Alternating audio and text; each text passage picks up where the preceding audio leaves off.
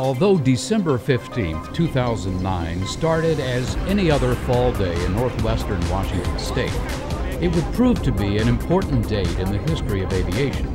A new aircraft known as the 787 Dreamliner would attempt to take to the skies on its maiden voyage from Boeing Field, Everett, and after a 4-hour test flight returned safely to Boeing Field near Seattle. It was estimated that there were over 25,000 people witnessing the event in person. But for today to go down in history as the new dawn of commercial aviation, the Dreamliner would have to get off the ground.